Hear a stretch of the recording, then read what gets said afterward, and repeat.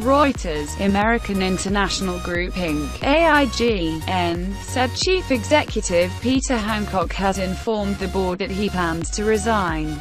More than a year after billionaire investor Carl Icahn called for a breakup of the company, Hancock will remain CEO until a successor has been named, the company said. The Wall Street Journal reported last month that the company's board was discussing whether to penalize or oust Hancock over a major setback in the insurer's turnaround plan. Tensions between Hancock and Icahn began to mount after the CEO rebuffed the activist investors' proposals. Icahn has also threatened a proxy fight at AIG. "We fully support the actions taken today by the board of AIG," Icahn tweeted on Thursday. Icahn has argued that a split would help AIG rid itself of the regulatory burden of being a systemically important financial institution, which requires higher capital cushions.